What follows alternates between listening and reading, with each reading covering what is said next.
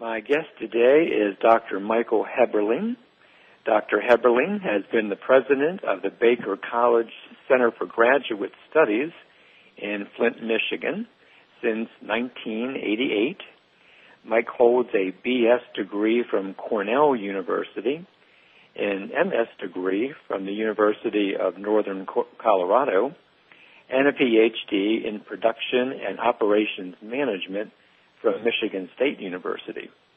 Mike is a retired Air Force Lieutenant Colonel with 21 years of active duty service. He had 1,500 hours flying time in the B-52.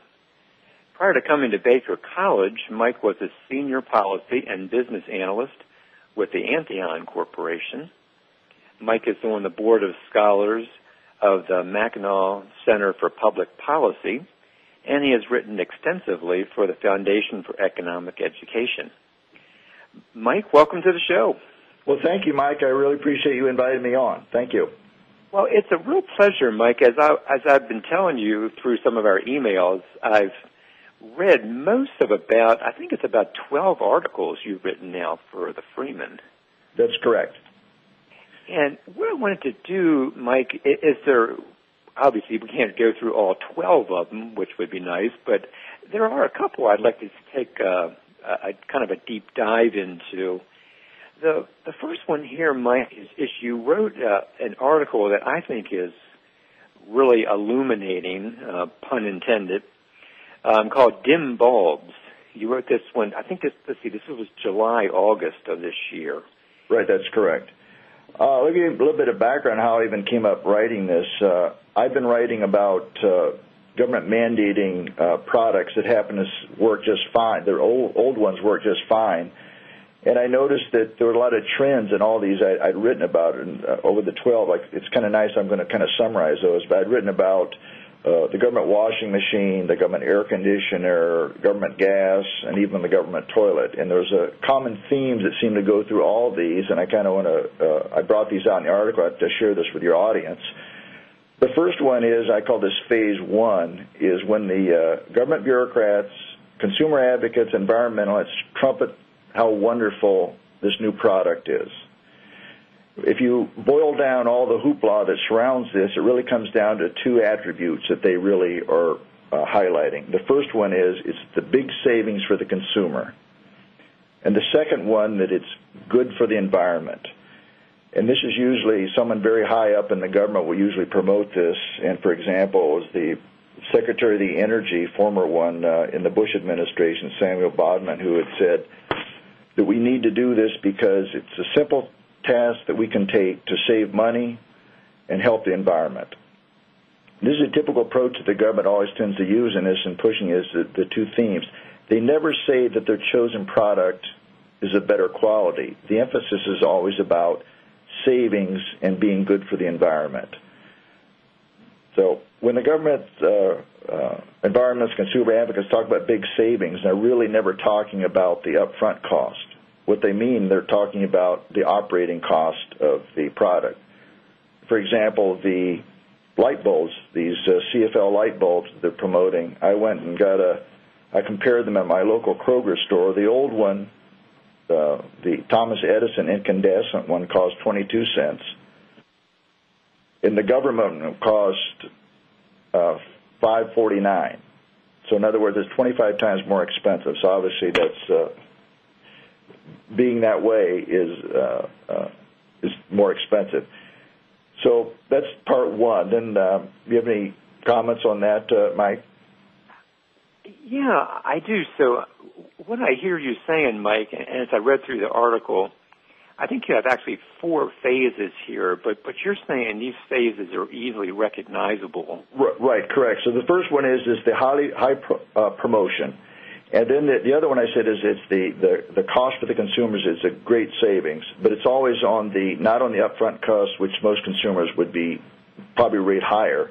The second one is I view this environmentalism piece. And in the past, our government used to promote patriotism as something to get its citizens to do something. Whereas it's strange now, but I view it's environmentalism, which is happening now. And I view this as becoming our de facto state religion. Extravagant claims about the environment are to be taken as gospel. When the government says that we need to do something because it's good for the environment, we're expected to take this on faith as being true. We're not to question the government's motives, logic, mental state for taking away our freedom of choice. Here's what I find interesting. We're expected to feel good about foregoing our selfish consumer desires because there is no higher calling in this country than saving the environment.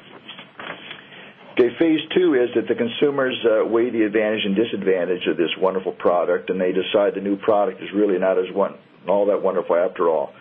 I think the reason is that most consumers feel that what's being advocated, fewer choices and higher prices, is not something they want to go after.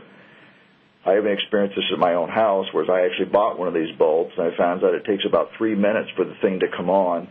And I jokingly called this the Roach 2-minute warning. Gives it time to take shelter.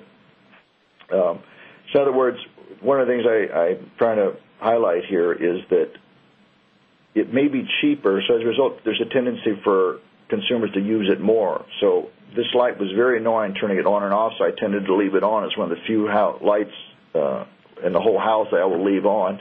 And because it's so cheap, and that's kind of what happened with this CAFE fuel standards.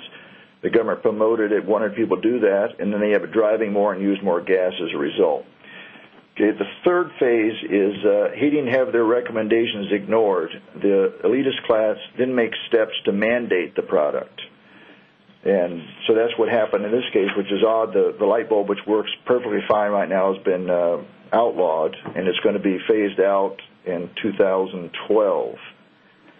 Okay, phase 4 is, it then becomes clear that the consumer's reluctance was justified. The product is in fact bad, but it doesn't really matter because the old product that worked just fine was outlawed. So another thing here is we talk about how this is supposed to be good for the environment. Well, it turns out these light bulbs, that's not the case at all. These light bulbs contain 5 to 10 milligrams of mercury per bulb, and that's one of the most toxic elements on Earth.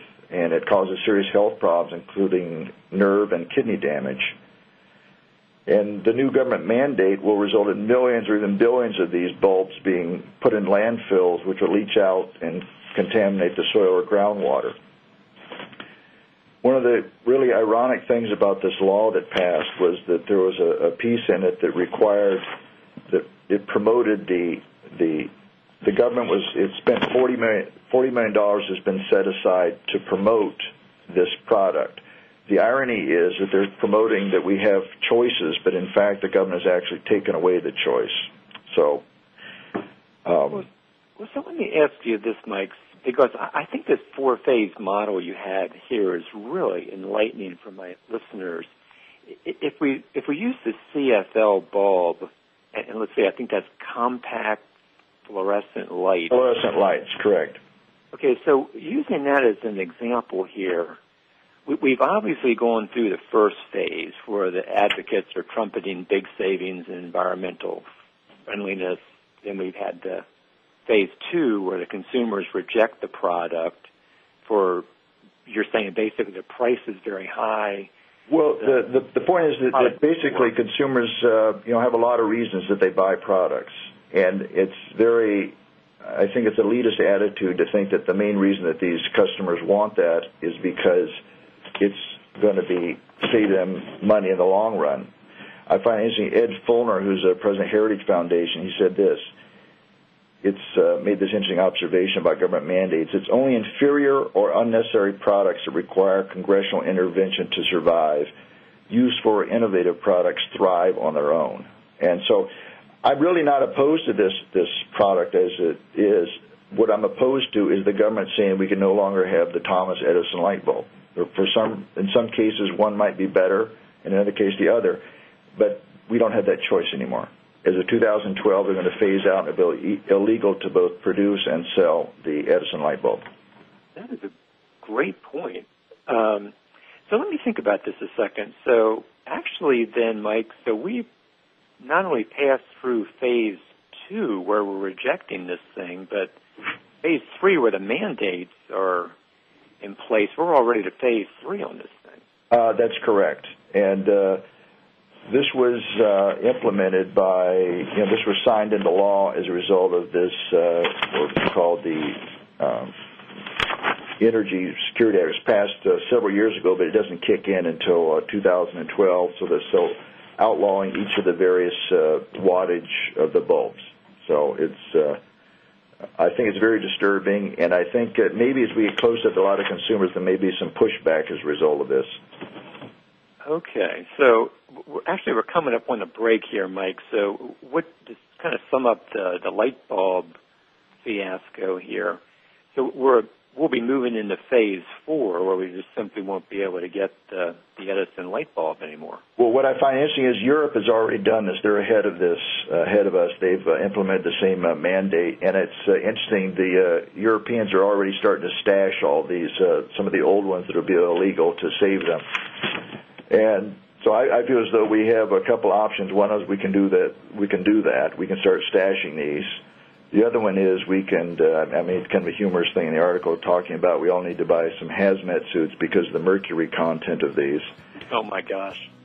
And the third one is there actually is some legislation proposed by Michelle Bachmann, who's saying she's trying to get a law that's called the Light Bulb Freedom of Choice Act, but it's facing extensive opposition from the Green Lobby, big government, and actually consumer advocate groups.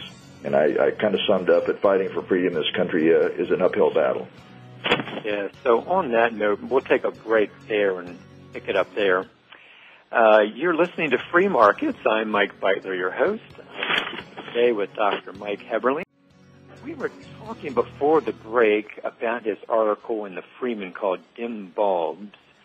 And I guess to kind of sum that up, Mike, we were saying basically this is a bulb that costs 25 times what the 75-watt Edison bulb cost. And I think I read here in your article, Mike, that basically if you want to get long-term savings, you basically don't turn it off. Is that right? Well, that's the irony of the thing is that you're supposed to leave it on. The number of times you turn it on and off reduces the lifespan of the bulb, which kind of defeats the whole purpose. And someone wrote that the irony is that here it's a energy-saving device that you're supposed to leave on, which seems contradictory. So. Wow. I think you also said, as far as the quality of the product, it's not good for reading, which would seem to be, one of the reasons you would turn the bulb on. And then it also loses a lot of its illumination. Was it about half the way through the life of this thing, it gets dim? Well, that's the thing. I think this was rushed through far earlier than it should have been, and obviously it shouldn't have been mandated. But some of these kind of sad traits that are coming out, like the illumination part, is really not the quality of the light is not as good. A lot of people don't. Once they've got the two, they like the old Edison Incandescent much better. And the other thing is that. Sure, it might last all this long, but no one's ever saying that the quality of the light is going to stay good that entire amount of time. So basically what I'm saying here is that those people that want those light bulbs should be able to purchase those, and those that don't should be able to purchase the ones that we currently have. And that's the reason I don't really think the government needs to tell us what kind of light bulb a consumer should have to buy. Well, and I think, Mike, the point you made before the break was an excellent one. You're saying, we should be perfectly okay as free market advocates to say, you can buy any kind of bulb you want, but as long as it's not being mandated. And that takes me, I guess, to my next question. You had an article called Green Power where you were talking about this whole issue of mandating these government products. And I guess I'd be talking about government products in quotes because they don't actually make